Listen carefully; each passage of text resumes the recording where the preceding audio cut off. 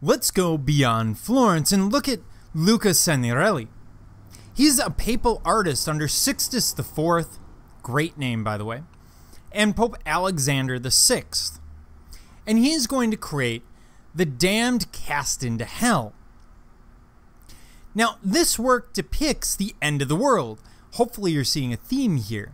Don't worry, it gets worse after the Council of Trent during the Counter-Reformation. There's going to be a lot of hell that we're dealing with, and it's not just depictions of Beloit. And when we look at this, there are few figure compositions up to this point which have quite the impact of this piece. In the heavens we see Saint Michael and the angels of heaven casting the damned into hell. Hell itself is this dense, writhing mass, vigorously tortured by demons. It's not a place you really want to be.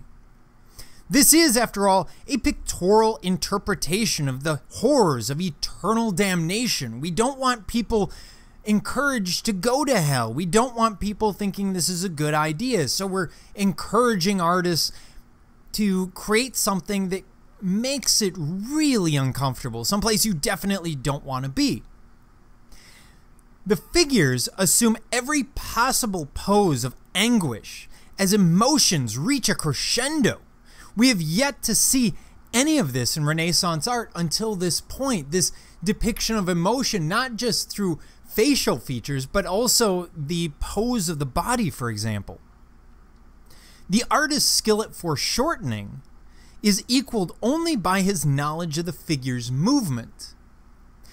It's really a remarkable piece. And the figures here are clearly executed from model. They're just too accurate to not be. And I should point out, when I say by model, I mean by male model, because female models are not acceptable, women sin with their body, blah, blah, blah. You're aware of that story. So when you see female models or females depicted nude, they're actually usually young men who are feminized. And when you see men depicted, of course, those are generally men.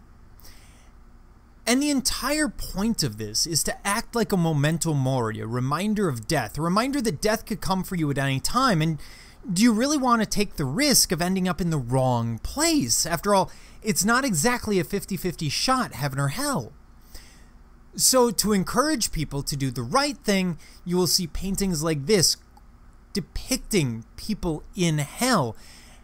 And it's supposed to scare you. It's like the old Scared Straight shows where you would have kids sent to jail for a 24-hour period to see what it's like and hopefully not end up there.